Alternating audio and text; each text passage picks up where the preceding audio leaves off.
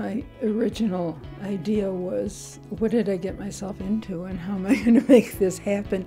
And then I thought, what would I want to know? It was for people who wanted to learn more.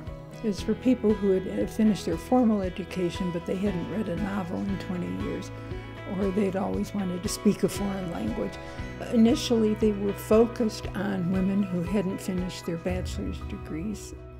Many of them had quit college in order to marry and then to work so that their husbands could get through medical school. It seemed that we had an awful lot of doctors' wives in those classes.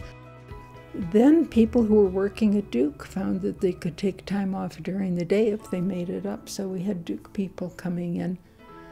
And then we started offering evening classes, and that opened up the gates to a whole lot of people. It was honestly the best job in the world.